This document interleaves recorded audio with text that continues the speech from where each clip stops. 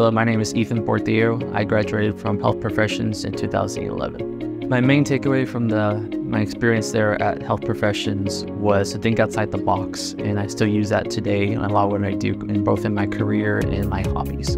After graduating from Health Professions, I spent a few years working as a pharmacy technician with the license I actually got from Health Professions. For a number of years while doing undergrad, I also flipped cattle as an extra side hobby to get money to pay for school. And then eventually we did grad school in North Texas, where I worked as a farmhand there at Denton, a local small ranch, and was a TA there. It was a great experience. As I returned back, COVID happened, and with my degrees, I was recruited by the state to work as a contract COVID epidemiologist.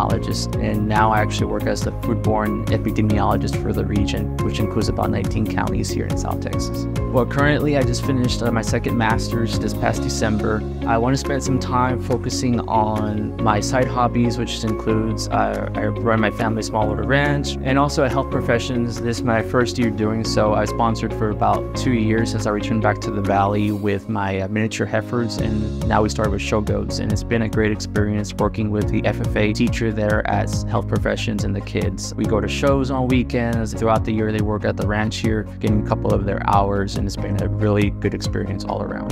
What advice would I give someone that's considering attending the school district is to have an open mind and really absorb the education, the books, but also try to think of how one day you can apply it in real life and in terms of your career, and really understand why you're going through your years of school there.